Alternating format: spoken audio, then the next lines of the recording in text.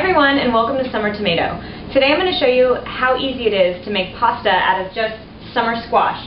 All you need is some squash and a vegetable peeler, and I'm going to use a bowl too.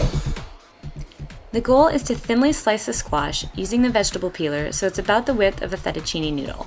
Simply place the squash against the cutting board and use the peeler to remove ribbons of squash. Rotate the squash after each peel so that you get a different surface each time. One thing you want to be sure not to do is to try to peel the squash directly over the bowl where you're collecting, because you will fail. Continue to peel the squash and collect the ribbons.